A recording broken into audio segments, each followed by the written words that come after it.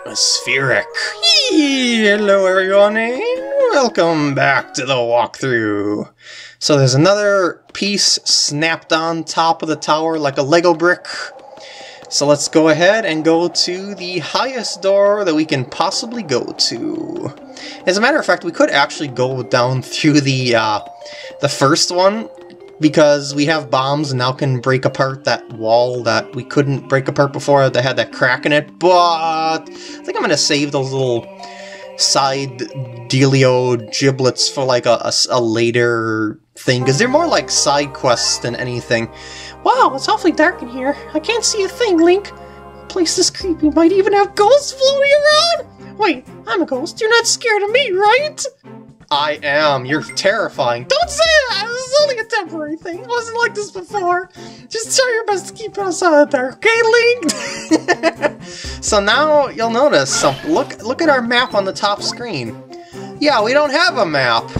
Or do we? Well, you see, the idea of the darkness is, you know, to obscure your location. So of course you don't have a map, because the map would kind of defeat the entire purpose. However, let's say we were to draw our own map. Yep, that is the idea of this place. And what I like to do is just kind of push myself up along the edges of walls until I find a spot that doesn't have an edge, and then draw a line straight across to it. That is how I doodle my maps. So I'm gonna go oop, actually, no, I'm gonna go right here is the corner. And I'll just leave this open to indicate that there is a door here, just down, I guess. Alright, so I'm gonna go ahead and start the boomeranging the... Oh yeah, there's a wall there, that's right, that's right. That's the power of darkness. It's the power of the unknown. And now, behold the... I was going to say, behold the knockdown, because I seen it floating around over here. Knockdowns are the little ghosts that are floating around, and they are invulnerable in the dark, but if you get light shed around them, they're like, oh no, light, I can't stand the light, and you know, it's like Panic from Yu-Gi-Oh, and then they die off, but you can't really like trick them to walk into the light. You gotta get, I was gonna say, you gotta get the light to appear like right on top of them for it to actually make them stunned. But there is going to be another way for us to tackle that. Let's just put it that way. I'm not gonna spoil what it is, but yes, there is going to be a something. I don't know how far this line goes down over here offhand. I think it's just a little bit. Yeah, just a little bit. So I'll instead use my eraser over here and negative space it up. How you like those apples? I think that is... yeah, it's the end of this little hallway here. Maybe I didn't actually need bombs to do this little side quest thingy here, because I should be able to run a bomb over to the wall on this floor that actually has an issue with that. Because you see, there's a breakable wall next to that signpost. You're not actually supposed to know that until later, but it's one of those things where if you've played the game before, you can just do it ahead of time without following the steps, should you know the steps that are needed to be taken. I mean, I guess I could leave it to show you what that thing reads anyway, because it does have a different bit of dialogue. Okay, so this goes... oops, that's a little off angle, so it goes straight down there. And I just erase that. And I keep following over this edge. Here's probably the corner right here. I don't know. It's just got my little silhouette going on here. That's a long wall with nothing. Okay, so it's like a yeah, all the way there. Goes yeah, another door going up, and then there's something like this here, I think. I know it's a crude map, but that's all you need is a crude map to get yourself around here. No, whoa. Actually, we'll be okay. We'll just keep hugging the wall here until we get to the corner. And yeah, there is like a little bump there, as I thought. So let's emphasize that bump and call it a floor. So yeah, if you try to read this right now, something's written here, but it's too dark to read it. Alas, alas. Now normally, of course, you're supposed to, you know, keep lighting your way here or something like that, but let's not don't worry about that too much right now. Let's just go on ahead and tackle the other stuff. Oh man, torch phantoms. Look, Link, that phantom has a light! So I think you know what will give us a light now, because, well, you know, Zelda, she is the master of possession. And I think there's a pit somewhere along this wall. I'm going to try not to go too quick so I don't run down into it. I think that's it. Because yeah, if you hit something like a pit, Link will stop, but if you keep running, you'll fall. Like, I'm just gonna do it for the fun of it, because I think there is a pit here. Yup! But that's how you can find your way in the dark, you know, there's like a pit there or something like that, carefully. Yeah, it goes to about here. I should actually do some lights here, just to discourage our ghostly friends. Oh, there we go, I actually managed to stun one. And then you can kill them off like that. But that isn't the typical way that you'll be defeating these things. How far can I get this boomerang to stretch? Because I know there's a... oops, released it too early. Because I know there is a torch there. Oh, really? Can I get it between that sign? Can I do the impossible? Maybe. Yeah! Oh, it's not between the sign, it actually leads to like a corner here. So that means I'm gonna put a little dot over here to indicate the corner. And I'll just hug this wall. There's a door there, I do believe. I think there is. Could be wrong about that. Okay, there we go. And they are aggressive towards you when you are in the dark like that, so beware of that. And obviously, because of their name being Noctum, yeah. I think this is another pit. Is it? Yeah. The actual things you're supposed to do here is use a light to get yourself across here, but you don't have a light right now, so you're gonna have to wing it. I'm gonna go. Oops, it's wrong buttons. I'm gonna leave like this area open here, because there's a bunch of unknowns there. That's actually too wide of an area. There's that safety corner. Okay, see you can draw. Bob Ross always said, all it does is take a little bit of practice. You can do it. He believes in you. He believes in you. I think that wall goes all the way down. And okay. I think I'm gonna hit a wall there, yes. I'm gonna put a little liner there. And feel for a corner. Oh, shoot, he was coming this way. Whoopsie doodle.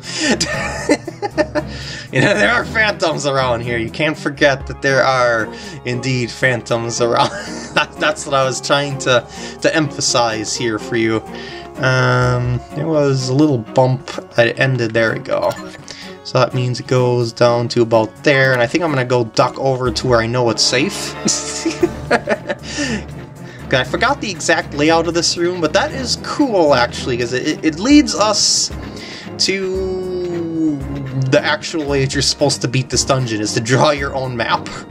And it will be handy to do our map doodles in the future like this, like for potential other pops through here. And well, it's kind of weird. There's like a light shining under his shadow, but that should have been all shadow. That's cool though. That's cool. I'm gonna go. Oh, it's a gap, right? Yeah, it's a gap. Okay, so that means this goes off to here, and then it zoops around that away somehow, because that's all wall. Tear of Light, 1 of 3. Yeah, they're making it a little bit trickier to get the Tears of Light this time around. I think this is like a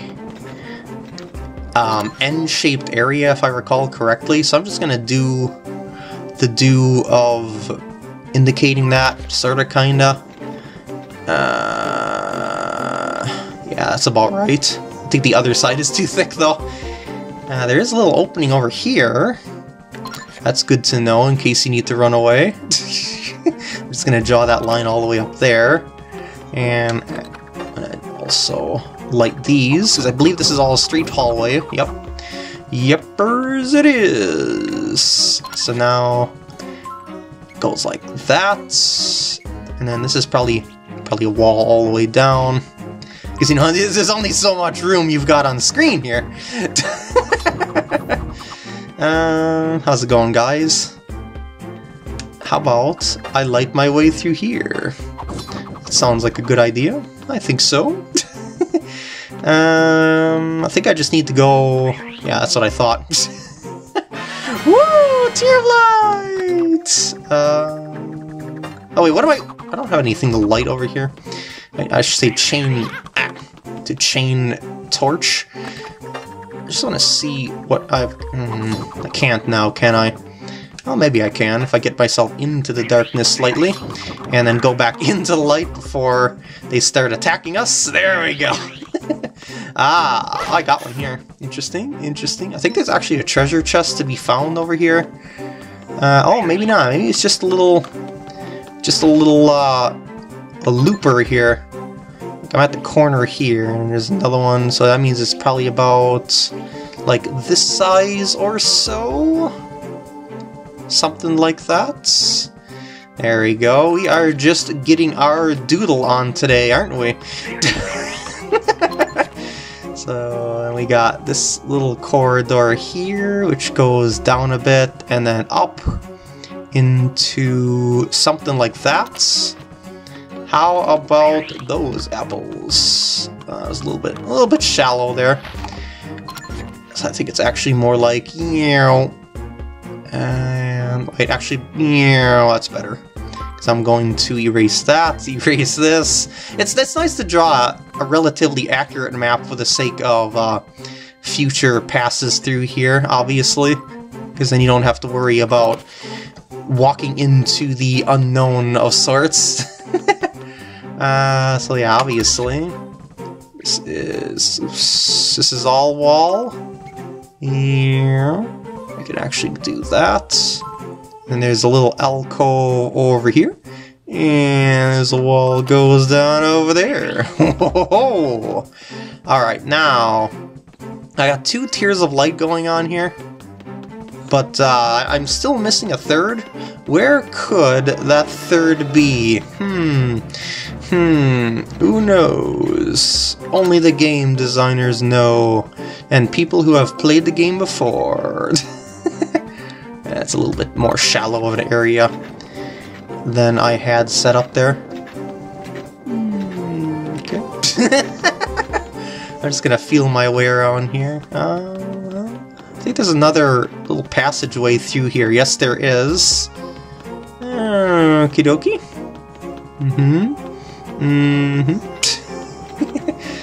Okay, so I do believe there's a bombable wall somewhere around here that we've got to figure out its location of.